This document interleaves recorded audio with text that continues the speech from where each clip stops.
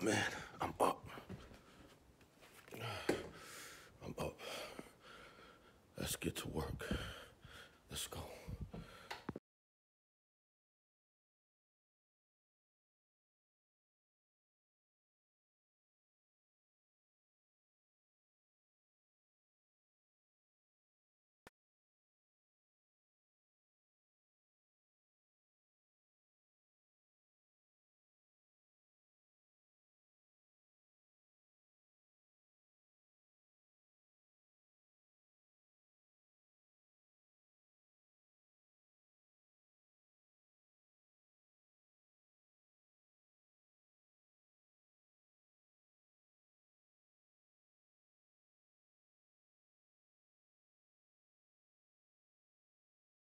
Finally, you caught me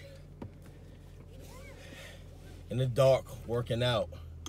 It's the morning time, but it's in the dark. The sun didn't come up yet, so that's a good thing. I want to just mention this. Issa Rae said something really, really interesting. She said, yeah, you might love Denzel, Viola Davis, Will Smith, Jada Pinkett, all these influential people that you look up to, right? But you should also look up to and be inspired by your peers. Like a lot of my peers that I've been on the grind with quite some time, you know, they're on TV, they're doing film, big film, like in the theater films, you know what I'm saying? You know, nationwide, you know, Netflix deals. Get inspired by those people, those peers, because you know what? If you get inspired by your peers, you'll see that it's actually more attainable than you thought it was, your dream. Your dream is more attainable by looking at your peers. You know what I mean? Look at their actions. Look at their how they motivate themselves, what they do on a daily basis, because everybody documents, you know what I mean? Feel inspired, not jealous. Don't have hate in your heart, malice. Feel inspired. And a lot of my peers, they inspire me all the time, man. Like when I watch their Instagram story, I'm on their wall posts, I'm just like, damn, he doing it, man. Or she doing it. You know? Just feel inspired, bro. We about to head out. I'm gonna film myself doing my sit-ups, my ab routine.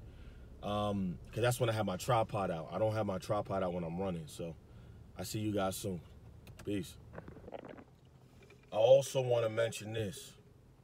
God will bless you when he feels ready, not when you feel ready.